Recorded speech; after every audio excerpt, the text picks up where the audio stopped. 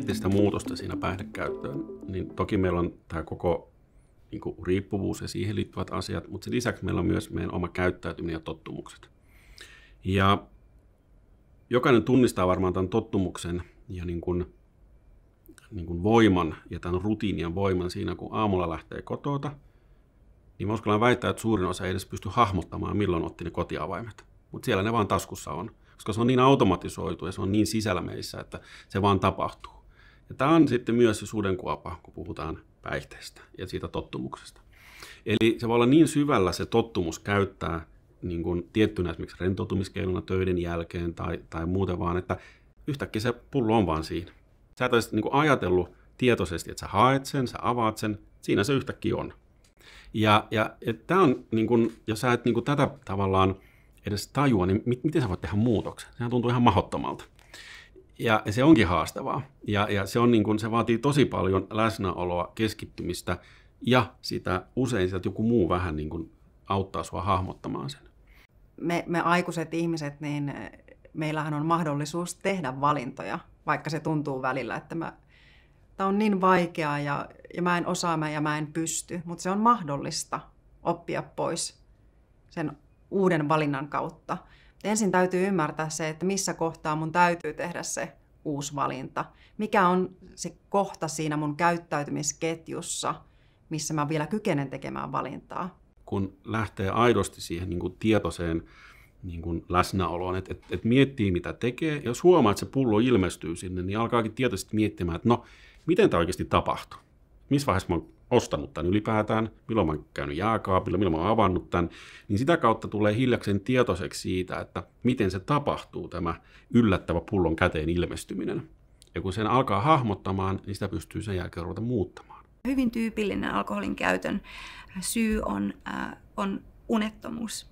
Ja kun havaitaan, että alkoholi istuu sinne iltaan tai aamuyöhön tai yön tunteihin, kun henkilö kärsii unettomuudesta, niin on hyvin tärkeää huomata, että okei, tuliko se kertoa sen, että mä tarvisinkin jotain toimivampaa uniapua, joka ei ole koukuttavaa, koska alkoholi on toleranssia nostava, koukuttava substanssi ja unilääkkeeksi hyvin tyypillisesti käytetty, mutta ei lainkaan suositeltava.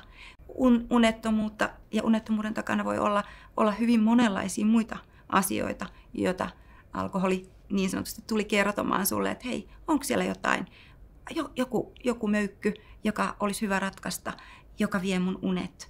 Olisiko sitä hyvä tarkastella sitten ilman alkoholia?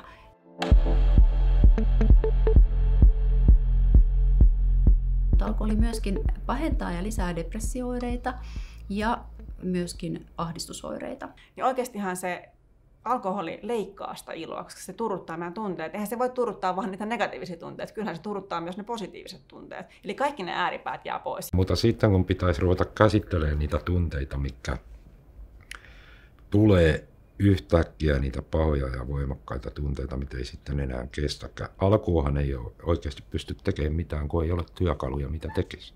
Mutta nythän se on sitten loppupeleissä, koska niitä on tullut myös jälkeenpäinkin, ihan yhtä voimakkaita ja yhtä negatiivisiakin.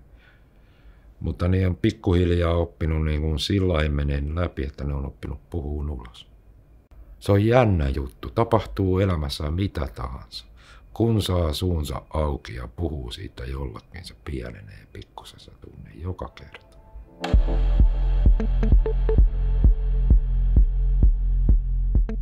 Kaikki, jotka on katsonut Kauniita ja rohkeita, tietää, että työpäivän jälkeen, kun on ollut stressaavaa, niin on lasi kädessä ja sillä helpottaa sitä stressiä. Monissa muissakin ohjelmissa on näin. Eli se luo tavallaan semmoista tietynlaista narratiivia siitä, että on ihan okei alkoholilla purkaa sitä stressiä. Se ongelma vaan on se, että se siirtää sitä eteenpäin.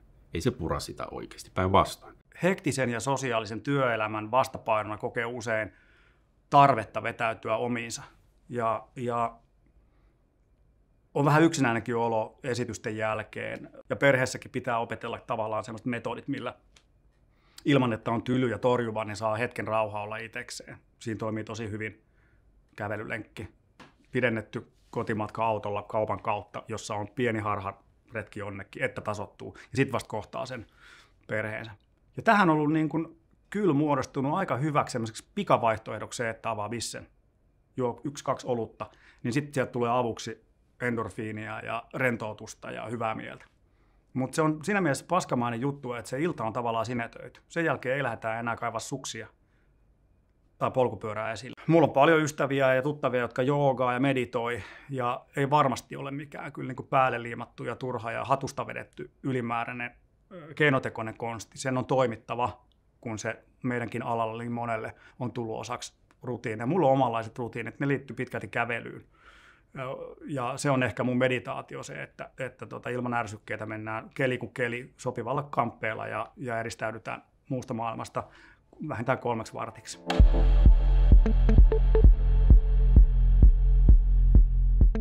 On hyvin tärkeää oppia löytämään korvaavia keinoja saada positiivisia tunteita, mutta myös kyky sietää tylsyyttä on itse asiassa yksi tärkeä oppia, koska nyt alkoholi ei olekaan enää täyttämässä sitä päivää. Mitä ihminen tekee sillä ajalla, joka vapautuu tästä alkoholin hankintaan, juomiseen ja sen vaikutuksesta toipumiseen käytetyllä ajalla? Mä yritän kokeilla kaikkea uutta. Nyt viimeiseksi mä olin nyrkkeilykurssilla ja muuta, että mä selvästi haen niitä erilaisia tapoja, että millä mä pysyn hyvällä mielellä ja jotenkin toimintakykyisenä.